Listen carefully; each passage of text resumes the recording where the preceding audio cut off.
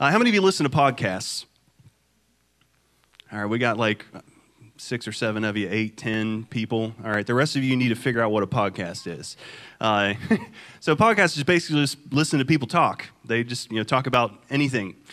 From true crime stories to pastors that will do like podcasts and they'll just break down scriptures or whatever. I was listening to a podcast the other day, and this is random. This is just a random podcast. I flipped on YouTube and it was in my suggestions. You ever just click on something that's in your suggestions? Well, I clicked on this podcast. I'm not going to mention it. I'm not going to drop names or anything. But I was listening to this podcast, and this music artist was talking about, how he was very good at building momentum, but he was terrible at having balance in his life. And man, the Lord just smacked me right upside the head. And this morning I want to talk to you a little bit about the difference between momentum and balance. Momentum and balance. I want to talk to you about both those things because I think for us as Christians, we're probably pretty good at coming up with some momentum in our life. We're probably really good at finding those moments where we can just get running real quick, right? And so the definition of momentum is the quantity of motion of a moving body measured as the product of its mass and velocity. So I'm going to read that one more time because it's very wordy, I know. The quantity of motion of a moving body measured as a product of its mass and velocity. That means that bigger things go faster. Think about it. So, if you drive a car, truck, or an SUV and you're on the interstate doing 70 miles an hour, the average for you to stop from 70 miles an hour is about 10 to 15 seconds, depending on the size of your vehicle, all right? So, from 70 miles an hour, that object moving forward, to stop it, you're going to need a good 10 to 15 seconds to come to a complete stop. Now, if you drive a tractor trailer, that's pulling a truckload of Amazon products that are being delivered to all you fine people, right? They're delivering your stuff. If you're driving that at 70 miles an hour, the stopping rate, it grows exponentially because there's a difference, there's a variance in weight. So from 70 miles an hour, a tractor trailer could take upwards of 20 to 35 seconds to come to a complete stop. So you think about it. If you're on the interstate, which most of us drive the interstate unless you're really scared of it, you've probably made the decision last minute that this is my exit and I need to slam on my brakes and get all the way over to get off, right? And everyone behind you is like, what are you doing, right? It doesn't stop really quickly, right? Because things that are moving, the measurement of those movement, they produce this energy, right? This energy that just propels us forward. So today, let me slow down here. Today, the thought of momentum is that your life is so busy. How many of you over the past, several weeks have just said, I just have all kinds of stuff to do. I'm so busy. I don't really have any extra time. Man, I'm just, there's 100 things that I could be doing right now. Like, I don't have any time for this, right? We've all said that. Now, that's a byproduct of momentum because your life is moving at a pace that you can't keep up with. You walk through life and the daily things that we just deal with, kids and spouses and bills and going to work and going, whether you go into the office or you work from home, the stress of trying to figure out what that looks like and how to make it work for you, right? So everyone knows how to create momentum. Everyone knows how to keep moving, to get busy, right? And the byproduct of that is that we often miss out on opportunity. We miss out on precious moments because we get too busy. We build all this momentum and we miss out on the balance that we need to have in our life. And the Lord was just dealing with me, speaking to me. Now, I'm not saying that all momentum is bad.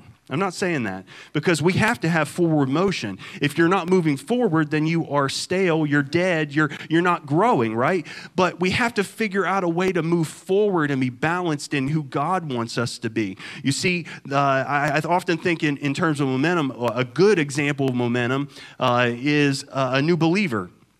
when someone comes to know Christ, their heart is changed. And man, they dive in head first. They want to know as much about God as possible. So they get in the Word and they read and they study and they pursue a relationship with God because they want to know more about Him, right? That's good momentum. Now, an avalanche has a lot of momentum, but it also causes a lot of destruction, right? So have you ever tried to outrun an avalanche? No, good, perfect. Awesome. I was hoping no one would raise their hand on that. That would be really weird. You'd have to tell me that story after church. But an avalanche can be a bad example. Now, there's a funny story that I shouldn't tell you, but I'm going to tell you anyways. So this one time here at this church, we were getting ready. I was still youth pastor. I was getting ready for a bonfire that we were about to do out here in the backyard. If you go out the large parking lot out there, and we would do like this fire pit thing with bricks on the pavement, and we were supposed to have like a concert.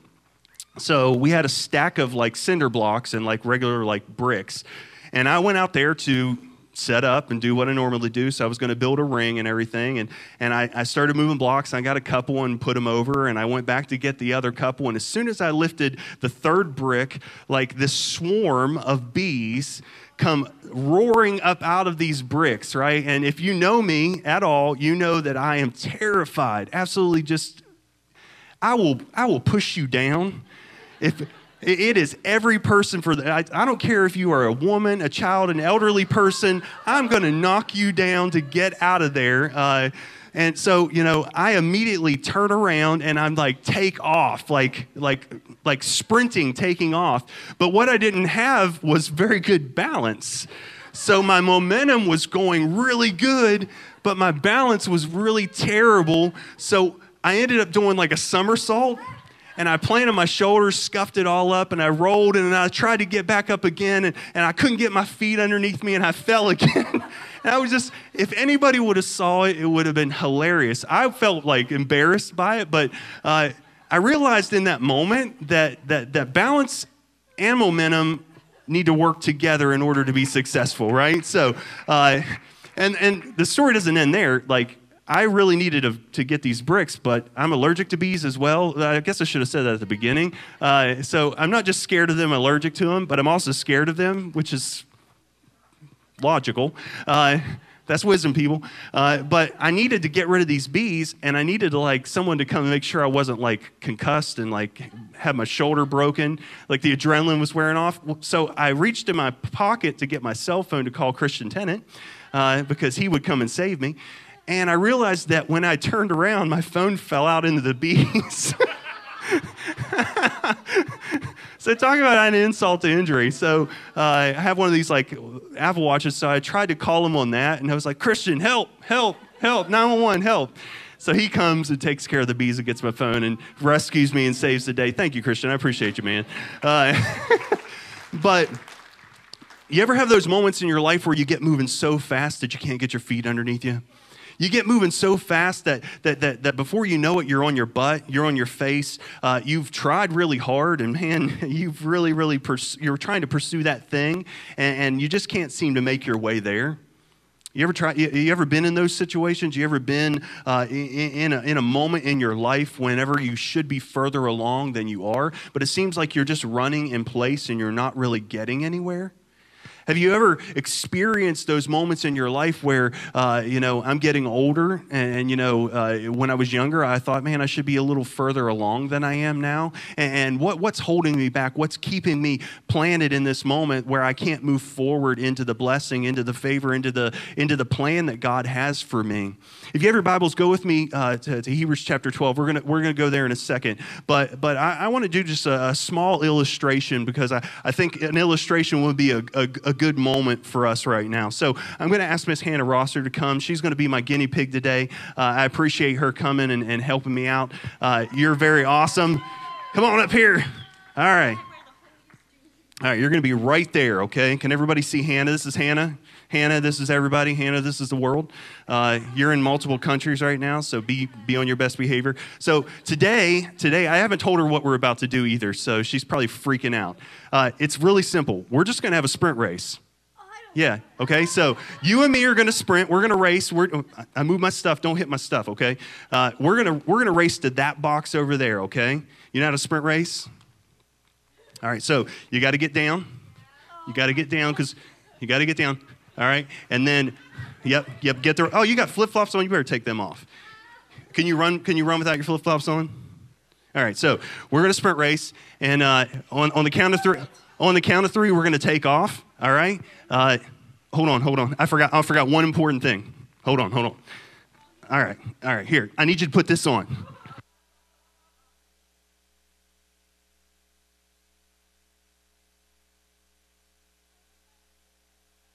So now we're ready to race. Let's get down sprint mode, okay? All right, you ready? We're gonna sprint. You ready? On the count of three. Why aren't you in sprint form? Because I can't get down. Your form's terrible, girl. Come on. Can you race like that? No. Are you sure? I'm sure. Okay. Well, here, let me take it off. Thank you, Hannah. Give Hannah a hand. Thank you, Hannah. All right, so Hebrews chapter 12. Man, I'm glad that thing's light. So Hebrews chapter 12 would say this: therefore, since we are surrounded by such a huge crowd of witnesses to the life of faith, let us strip off every weight that slows us down. You see, you can't prepare for a race. You can't get into a race if you're weighted down. And this backpack, to her, you know, to you guys, this just looks like a backpack, but to her, this is filled with like 45 pounds of weights. Which, I mean, she weighs like 2 pounds. So I figured she could probably beat me in a real race. So I needed to have an advantage, right? But this backpack, which has been to like multiple places, they're all around the world, which is cool. It's full of weight. And the Bible is telling us here in Hebrews chapter 12 that if we're going to run a race, we need to strip off the weight that would hold us back. Now, these are physical weights, but the Bible is telling us that sin is the weight that keeps us from where we're supposed to be. The first and foremost adversary to momentum and balance in your life is sin. I'm going to catch my breath for a second. Is sin. I don't know why I just got real excited and lost my breath. Happens sometimes. But the sin that we have in our life will slow us down. It will keep us from being able to run an effective race, to live an effective life, to be an effective husband, to be an effective father, to be an effective wife, a mother, a brother, a cousin, an uncle, be an effective employee, be an effective church member. It will cause us to not be effective in those areas. So it says to strip off every weight that slows us down, especially the sins that so easily trips us up. And we should run the race, we should run with endurance the race God has set before us.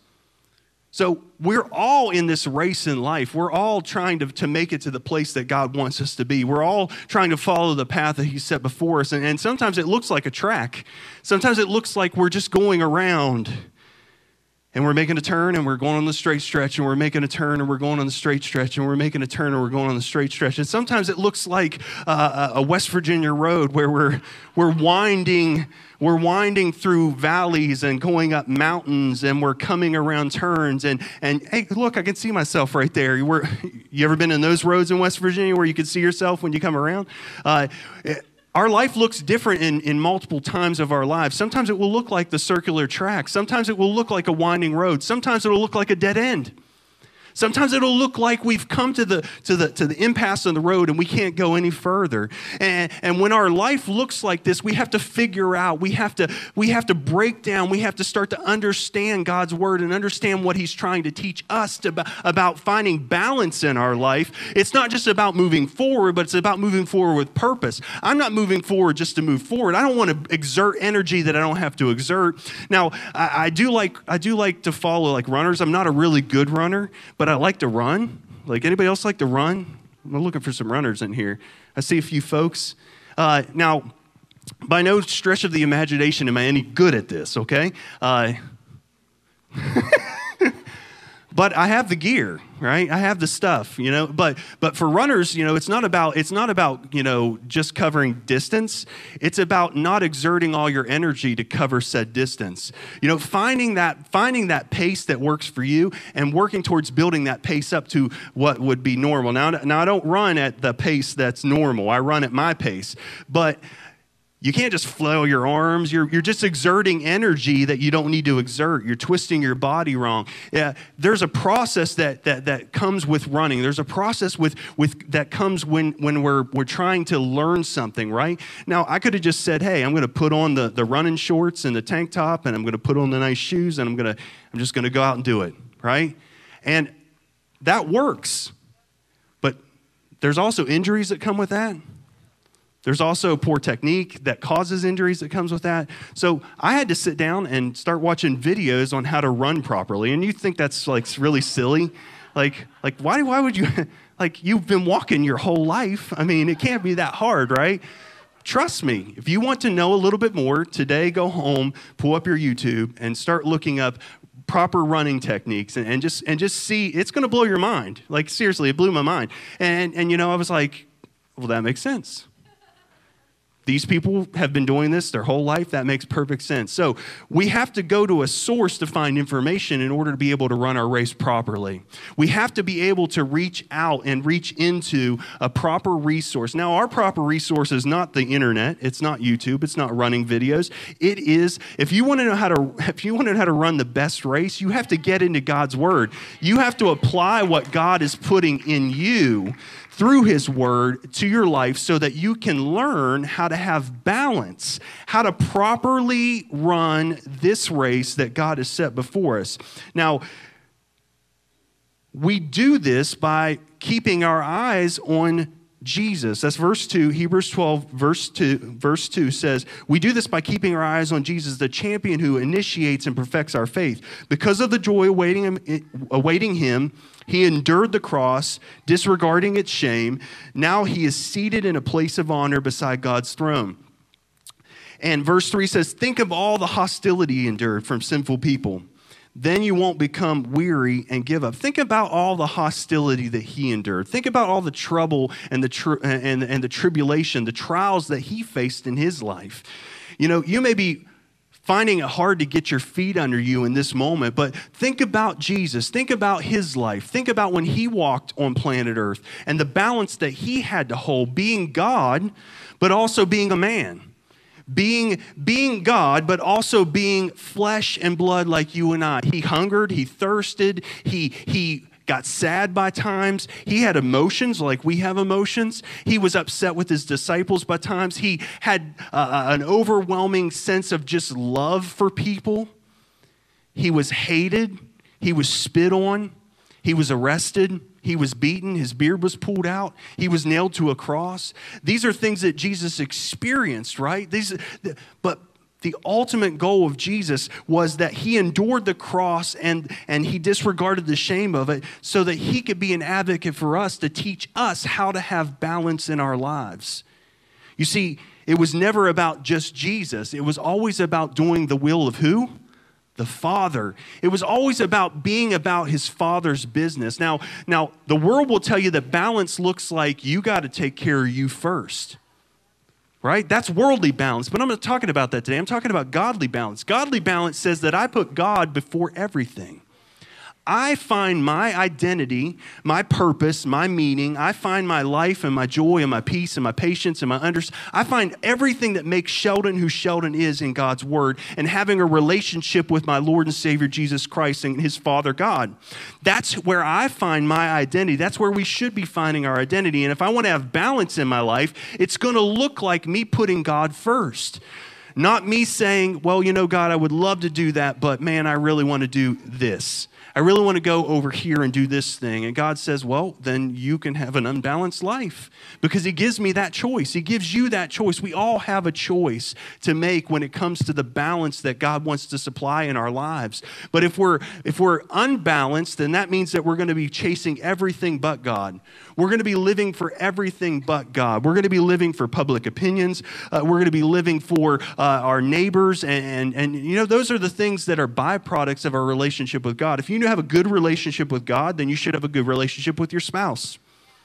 If you have a good relationship with God, you should have a good relationship with your kids. If you have a good relationship with God, then you should have a good relationship with your coworkers. If you have a good relationship with God, then you should be able to have a good relationship with anybody. Listen, I'm telling you, this is a nugget of truth that I want you to catch today. If you can have a good relationship with God, if you can trust Him and lean not into your own understanding, but acknowledge Him in all your ways, He will direct your path. This is the God that we're talking about today, the God that loves you so much that He was willing to disregard the shame of the cross and endure the pain and the suffering and endure being mocked and persecuted so that you could have life and you could have a relationship with Him. The God of the universe saw fit to send His Son Jesus to do that for us. Man, if we believed that a relationship with Him, that putting that relationship and having that priority on that relationship would instill in us the balance that we need to live a life that's pleasing to Him and pleasing to our families and our friends, then we would jump right on that, wouldn't we?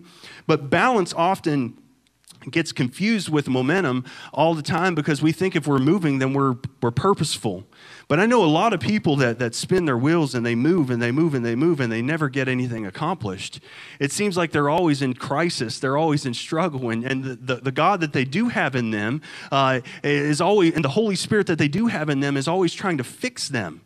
So they can't be effective in their relationship with others because they're always the one that's needing to be fixed. And you know, I'm a loner by nature. I'm a little bit of like, you know, I could go to an island right now and survive by myself for the rest of my life. I could do that. Absolutely. But I could do that. I absolutely could. I would find ways to entertain myself. I'm pretty funny, so, you know, I think I am. So I would just tell myself jokes and stuff, and I would be good to go.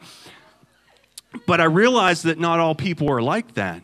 I realized that there's a uniqueness to all of us. Now, for me, I don't need a whole lot of people telling me I'm awesome to think that I'm awesome, because I could do that all by myself. Truth. I'm giving you some truth today. I'm giving you some truth today. But I know that there are people that need to have, you know, how do I politely put this? That need encouragement. There you go. Encouragement. They need encouragement, right? They need to be encouraged. They need to have people coming alongside them and saying, you know, hey, you know what? You're doing really good. You're doing awesome. And I love to be an encourager to people, but I feel like God is the ultimate author of encouragement. If we get into His Word and we understand who He is to us, then He will encourage us through His Holy Spirit. He will encourage us through the words that are written on the page. He will give us exactly what we need in this moment. But we waste, we squander, we don't have a balance in our life. So the Holy Spirit has to spend all of the time fixing me. And therefore, the Holy Spirit can't spend time fixing others, because that's what the Holy Spirit should be doing in you. It should be reaching out to the lost and reaching out to the hurting and those that are in need. And we have this imbalance in our life where it's all about me. It's all about us. It's all, you know, hey, I could do that. Or, hear me out, Lord, I could just focus on me. And the Lord says, well, wait a second, I already focused on you. Now it's time for you to focus on somebody else. Take what you've been given and give it away. Take what you've been given and plant it in somebody else. Take what you've been given and give it to somebody. That's balance. That's a restorative balance. Now think about the cross for a second. The cross is a beautiful example of restoring balance. You see, through Christ's suffering and His ultimate death on the cross, He restored balance for us. It was a restoration moment, because where we were once disconnected from God, through His Son Jesus and through the act of the cross, we are now connected to God. We have access. The Bible says that when Jesus gave up the ghost on the cross, that the veil in the temple was torn, that the Holy of Holies became available to us, and we could go in now and have access to the Holy Spirit, that we didn't have to take blood offerings and sacrifices to priests to go in and on our behalf, go into the Holy of Holies. Now we can walk in there freely. We can walk in and have access. We can be in fellowship with the Holy Spirit now. Talk about a balance restoring moment. Man, God is so good to us. And we need to start thinking that way, that, man, God is so good to you.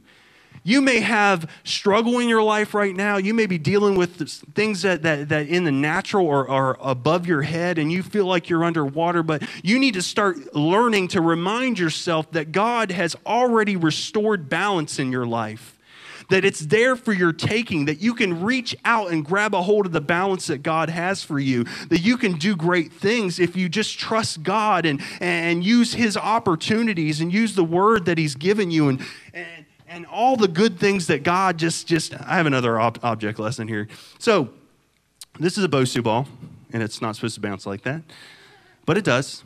Can you all see that over there? Yeah. Who wants to volunteer to stand on that? No, I'm playing. I'm not going to make anybody come here. Disclaimer, I don't want anyone getting hurt. So this ball here is for exercise. And if you flip it over, you can do a whole bunch of stuff on it. And on this side, it actually reads, standing on this side increases your risk of falling. See side label for details. And I won't read, I'll spare you the side label because it's like do it at your own risk. But this is our life right here. And this is what our life does. And as we look at this and as we see it bouncing around there, we understand that life is unsteady sometimes. It's uncertain. Like there are areas where it just shifts, and if you're not ready, it's going to knock you down. There are relationships that are going to abruptly end, and you're going to be like, what did I do? What happened?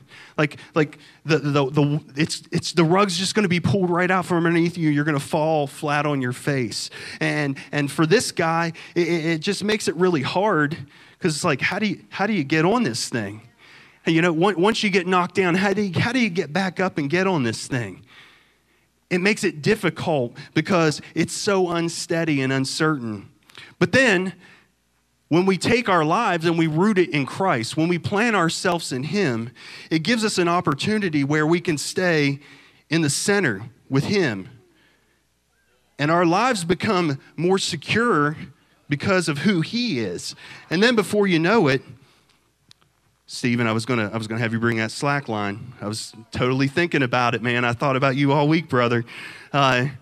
But once you figure out that your life is rooted in Christ, then you can stand knowing that even though the foundation that your life is rooted on is uncertain, that you have an anchor that will give you weight, that will hold you down, so that when the storms of life come and you find yourself in those situations, that you won't have to lean on your own understanding, but you can acknowledge God, and He's gonna give you the momentum to just keep on keeping on, to go. And no matter what the world throws at you, no matter what wind comes and waves, and I almost lost it there, but God. I almost fell off the thing, but God. Man, my legs are starting to shake, but God.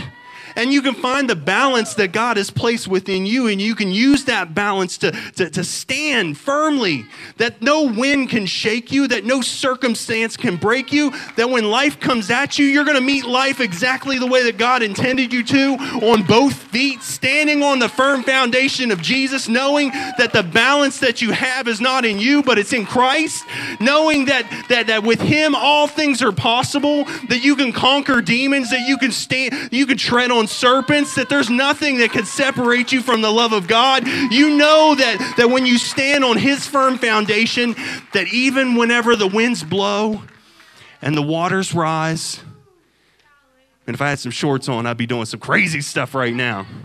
These pants don't make it real easy to get down. They look good though. But whenever even you find yourself in those moments of life where you're struggling, where you feel like you might fall off the thing. Man, I just feel like, Lord, my legs are getting tired. I'm struggling, I'm fighting. And it's just becoming so hard. It's so hard to just find balance in my life. People don't like me. My heart's heavy. That you can hear the whisper of God saying, if you'll just hold on a little longer. If you'll just hold on a little longer. I'm training you right now to find that stability that you need. You see, momentum and balance equal endurance. And the Bible says in Hebrews 12 that we run the race with endurance. But you can't get endurance if you're A, not moving, and B, not finding that balance. They're hand in hand. They go hand in hand. You want to be moving forward. You want to be balanced in God. You need to find that strength to go another minute. You need to find that dig, that drive to say, yes, I've been running for a while now, and I'm out of breath, and man, my stomach hurts because I've been running so hard. But I've almost beat my time from yesterday. I've almost went twice as far as I did yesterday. And if I'll just keep running a little bit more, if I'll just fight through the pain, if I'll just fight through the insecurity, the uncertainty, if I just keep moving, man, I'm going to have a personal best. If I keep moving, I'm going to get to where I'm supposed to be going.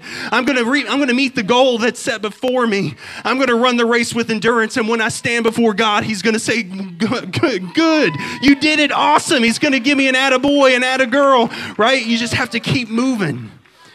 You have to keep moving. I haven't stood on this thing in a long time.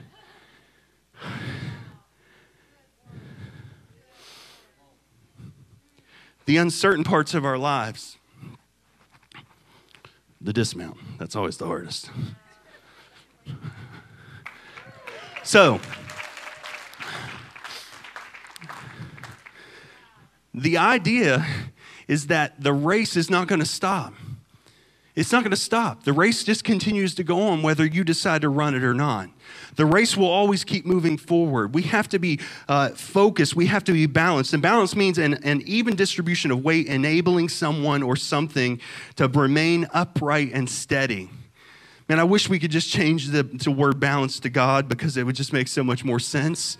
The even distribution of weight. You see, whenever my burdens seem to be too heavy, they're not too heavy for God. He not only was crucified on a cross, He carried that instrument of death. While He was beaten and bruised and bloodied and ribs were showing, watch the Passion, you'll see a glimpse of what it was actually like. It was worse, way worse.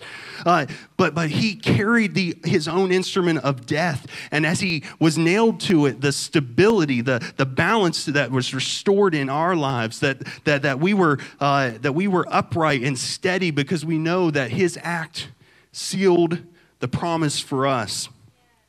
Sealed the promise for us. Momentum and balance are endurance.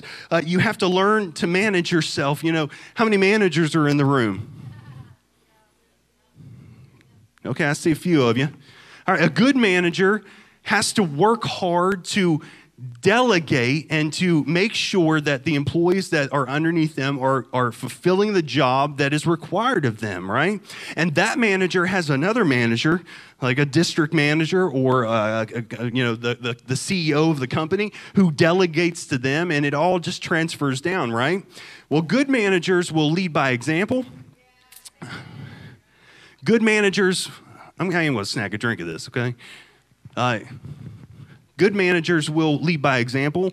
Good managers will always take the initiative to train the people that are underneath them. Good managers will always take an opportunity to build relationship with those that are underneath them. Why? Why is it important to build relationship with people that you manage? Because it's easier for you to go to them when things go wrong. It's easier for you to sit down with them and say, hey, here's the mark. Here's how we missed it. Let's work towards fixing it. It's easier to do that. But think about it this way. We are all managers of our life. We've been given the responsibility to manage ourselves. It's called free will. You have it, I have it, we all have it. We've all been given the opportunity to manage our life, and God is our manager. He's the one that's saying, hey, I've given you the employee manual, which is called the Bible. All I need you to do is read it, sign with your life. I've already done that. Hopefully you've done that as well. And follow it. But a lot of times we miss out because we haven't asked ourselves the most important question. And Pastor, you preach this, like this has been like a month and a half of just good words, man. Just blowing it out, like changing people's minds and hearts and lives, and it's just been awesome. But you preached a message a couple weeks ago, and it was, what are you thinking? And the question that I want to ask you this morning is, what's going on inside your mind? Like, what's happening in there? What's rattling around in there? What kind of information's in there? You see, Romans 12:2 says that we shouldn't copy the behavior and customs of this world, but let God transform you into a new person by doing what? Changing the way that you think. You see, good management will help you to change the way that you think. Good management will help you understand that it's not just about doing what you like. Now, how many of you work in a job where you do things that you don't like? I figured everybody's hand would go up. Y'all unemployed? Everybody work for themselves? If you do, I'm sure you hate your boss. I'm playing. But we all have moments.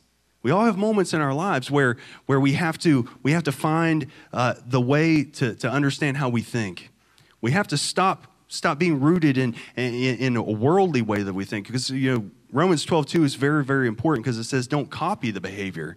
That means that you witness it, you see it. I see the behavior of the world. I see the way people act. I see people fighting and clawing and climbing over each other. I see that. You see that, don't you? But we're not to copy that behavior. We're not to become like them, but we're supposed to let God transform us, transform me, transform you, the way that we think. Because ultimately, you are in a management position of yourself. And God has given you the instruction. He's told you that, hey, I'm going to teach you a new thing. I'm going to give you something new, something that will change your life forever. And it says that when we learn God's will, right, that it's pleasing and it's perfect. How cool is that his will for us is pleasing and perfect? Therefore, if we're not copying the behavior of the world, so changing the way that we think is like managing yourself. It's letting God transform the way that you think. Now, if you're taking notes, I want you to just grab these 5 keys that I'm about to throw up here, and they're going to throw them up on the screen for you. But 5 keys to change the way that you think, because I think a lot of what us having an instability in our momentum and our balance is because we don't really know how to think. And I don't mean that disrespectfully. We don't know how to effectively place the Word of God into us. And so I want to go through these 5 keys with you. Key number 1, that you approach each day and each task wholly confident in God's love. Each day, each task, wholly confident in God's love. And Colossians 3:2 would say that we should think about the things of heaven, not the things of earth. How many of you in here hate Mondays? Okay. All right, it's a mixed bag. I figured there would be some people, oh, Mondays. You know why you hate Monday? Because you haven't allowed the Lord to teach you that Mondays are precious. Yeah, I set you up. Sorry. Not sorry. Now listen, we all fall into that Monday syndrome. We all fall into that by times. It's like, man, I really just need an extra day. I get it. But we need to allow the Lord to teach us to think, to change the way that we think about those things that we dread, right? Those things that, man, I got anxiety about this. Everybody has anxiety about something. We all have to learn how to work through it. I'm not going to say get over it. We have to learn how to work through it, because we'll all have anxiety. I had some anxiety this morning. I got a text message first thing that we had some team stuff change. And man, instantly I was like, and I wanted to melt into a puddle. But you know what? I have to be reminded, too, that I'm supposed to think of the things of heaven. Set my mind on things above, not things below, right? That I have to change the way that today is always a good day to have a good day. And it sounds corny and cheesy, and I apologize for the delivery of it, but it's the truth. You have to set your mind on God and know that today is a blessing that only He could have gave you. That this is an opportunity that you have right now to live in His blessing and His promise, to breathe breath and to just live life and spend time with your spouse and your kids and your family. And little Johnny's going to lose his tooth, and you get to pull it out with the Nerf gun, and little Susie's going to get on the softball team, and man, you get to go to the game and just be joyful knowing, hey, those are my kids, man, and they're God's creation, and they're just doing so good. You get to go to that job that earns you a paycheck so that you can go on vacation and that you can pay your bills and you can have air conditioning when it's 90 degrees outside. You get the opportunity to do that. So you need to start allowing God, say, God, I need you to show me the way. Remember, we're talking about not copying the behaviors of the world. Now, the world's very good at saying Mondays are terrible. Oh, the Mondays. Mondays here are actually pretty good because they're Tuesdays. Because the church office does Tuesday through Friday. You guys get that? Okay. All right. But even our Tuesday or our Monday is a good Monday because we get to come and be together. We normally talk about the services and we get to, talk about you guys. All in a good way, because we see people coming back, and it's like, oh, it's so good to see you guys, and just encouraging, so encouraging. Number 2, that you approach each task, no matter how small, as a task done for God and His glory. Now, Colossians 3:23 would say, work willingly at whatever you do as though you were working for the Lord rather than for people. Now, this is whether you are going to your job, whether you're mowing the grass, whether you're washing the dishes, doing some laundry, whether you're cleaning a toilet, whether you're picking a piece of trash up off the floor, you have to allow God to change your mind in knowing that that's not just something that you're doing, but it's for the glory of God. Work willingly at whatever you do as though you were working for the Lord rather than for people. If you change your mindset and you walk into your work week and you say, yes, my boss is a jerk. Yes, my boss needs salvation. Yes, my boss needs the Lord, and I'm going to pray for him. But you know what? I'm going to outdo myself in working for him so that he can see that there's something different about me. I'm not going to complain. I'm not going to, go on a rant on social media. Please stop doing that. Grow up, people. I'm not going to go on a rant. I wanted to go on a rant one time, but then I realized that I'm not a child. And listen, you're doing more damage to yourself than you're doing good. I'm telling you. Allow the Lord to change the way that you think. There's no task that's too menial that you can't put glory on God with it. When you walk through the hallways of this house and you see a piece of trash on the floor and you take the time to stop and pick it up and carry it to a garbage can and throw it in, you've done that as unto the Lord. You will get to heaven one day and God will say, let me open up the book here and just read some of the blessings. And he's going to say, remember that time that you were in the church and you walked down the hallway and you picked up a piece of trash, or you came and volunteered to sweep the floor, or you mowed some grass, or you did something that you thought was just so meaningless. But God says there's value and purpose in it. There's absolute value and purpose in it. I'm almost done. Number 3, that you will use each moment as a gift from God. Psalms 90:12 says that Lord, teach us to realize the brevity, the briefness of life, so that we may grow in wisdom. Lord, help us to understand that the moments that we have are a precious gift from you, because we don't know what the next moment holds for us, whether it's life or whether we're in the ground. You don't know if you're going to have the opportunity to do better tomorrow, so you might as well do better today, because if you don't do better today, you may not have tomorrow. And I'm not trying to scare you. I'm just letting you know that your life is but a vapor. It's here today. It's gone tomorrow. It's like the grass that withers and dies in a moment. When the sun comes out and it withers and dies, you don't have time to regrow it. It's dead. And there's coming a day where we're all going to pass from this earth. But in this moment, you have to decide that I'm going to use what I have right now. I'm going to use my life and the moments that I'm given as a gift. I'm going to treat it as if I don't get another one. This is my last birthday. This is my last anniversary. This is my last Monday. This is my last Tuesday. It's my last conversation that I'm going to have with somebody. How am I going to treat them? What am I going to do? It's the last. You have to look at it and allow God to change the way that we think. Number 4. That you will treat each person as a person created by God and precious to God. Ephesians 4:2 says, always be humble and gentle. Be patient with each other, making allowances for each other's faults because of your love. We should always treat other people as if they are precious to God, because guess what? The secret's out the bag. They are precious to God. He wants none to perish, but all to come to know him. And every person that we come in contact with, whether they're in sin or not in sin, listen to me at home, whether you're watching this for the first time and you don't know Christ as your personal Savior, he wants to know you. He loves you. He wants to have a relationship with you. If you're in this house and you don't know the Lord, he wants to love you more than you've ever been loved before. You can't get love like this from your spouse or from your girlfriend or boyfriend. You can't find it in a bottle. You can't find it in a syringe. You can't find it in a pipe. You can't find it out on the corner. Only way that you can find it is by coming into relationship with Jesus Christ and knowing that he is there for you. Use the opportunity that you have to show someone the compassion that Christ has showed you. I think back to my life, and man, the Lord has just been compassionate to me. Mackenzie, would you come and play? The Lord has just been so compassionate in my life. I shouldn't be standing here before you. I shouldn't be in this position that I'm in. I shouldn't be here. But he saw something in me that I couldn't even see. He loved me when I was unlovable. He loved me when I hated me, when I didn't like the person that I saw. He loved me then.